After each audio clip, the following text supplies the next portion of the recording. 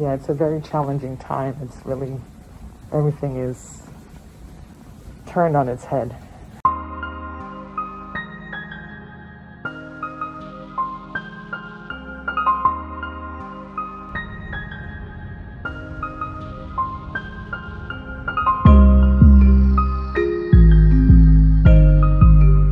Hi, in this video, I'm going to be talking mostly with my mask on, and that's just because now that is a requirement for us in the hospital to have our masks on 100% of the time. So I apologize for the muffled voice, and if you have any questions about what I'm saying in the video, just leave them in the comments and I will definitely answer them. Enjoy. So everything is turned upside down. Everyone is doing the best they can in their new assignment.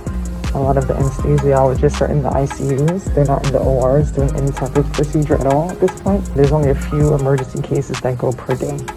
So we're all trying to make everything work and fill all of the holes that need to be filled and care for the patients the best we can. Yeah, it's a very challenging time. It's really, everything is turned on its head.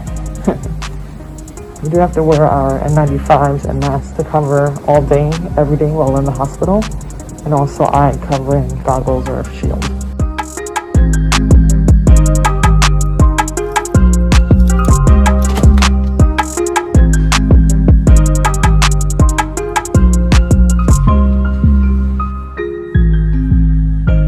I'm heading to go see a patient in our new ICUs. We actually converted our whole ambulatory hospital to ICUs. So, and before the patient has an emergency procedure, I have to see them at the bedside. That's where I'm heading.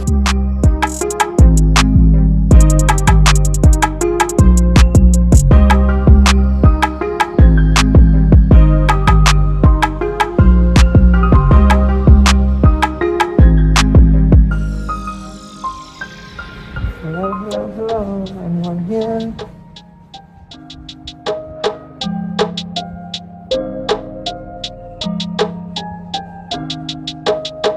So since we're trying to conserve our equipment and it's, really short supply, you won't see me putting it on or demonstrating it in this video because, again, we're just trying our best not to use anything when it's not necessary because we don't know when we're going to get another set of those items. So this is, really pretty much the time of use and conservation and reuse if possible, which is what we're doing with our N95 masks. So we're using them as frequently as we can before they become soiled. If they become soiled or we're doing any type of intubation or any airway intervention that will cause aerosols or little droplets from the airway to be released, then we will have to remove those, discard them, and replace them with a new mask.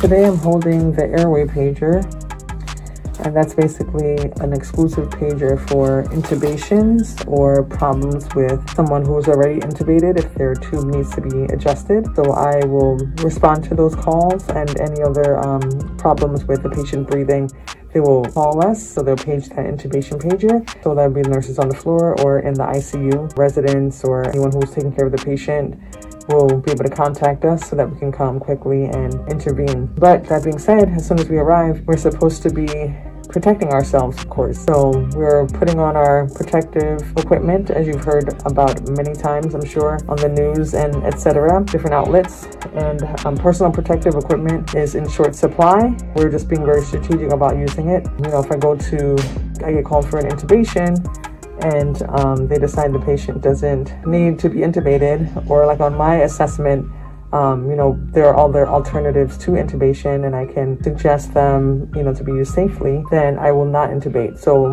that sometimes that decision is made after I've already put on all of my personal protective equipment and before I go into the patient room. So in that case, we're trying to preserve that. Even though it's opened, it's not yet contaminated. So we'll try to use that stuff if we can again. So there's some steps for putting on personal protective equipment as outlined by the CDC. So it's basically telling you the way to put on your gown, mask, gloves, and face shield and still reduce the risk of contamination when you're removing them as well. So that's another part of it. So you can put on the equipment and then take it off incorrectly and still self-contaminate. So it's really important for us to have this knowledge and also abide by the recommended steps on how to remove the equipment so that we don't get ourselves infected during that part of the process. So it's quite labor intensive and time consuming as well. And all these patients, really need us to respond in the fastest way we can. So that's another challenge to it. So getting all your stuff on, making sure you're protected, and then responding quickly. It's really, really challenging.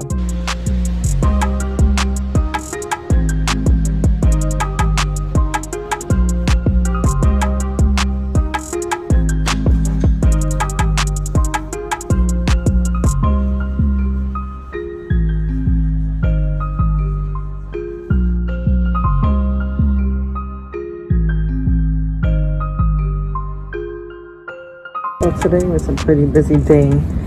Been responding to call after call after call for intubations, or even in patients who are already intubated, to fix any issues with their breathing tube. So sometimes the tube gets knocked out of position and then we'll have to just adjust that. So it's an additional step in intervention that puts us at risk every time we manipulate the airway or go in to adjust the breathing tube or place one. We're at risk for getting infected by the release of droplets or aerosols from the airway. So that's an additional level of challenge. So we don't just put the breathing tube in and leave. If there are issues, we get called back. That makes it really, really hard to stay on top of things.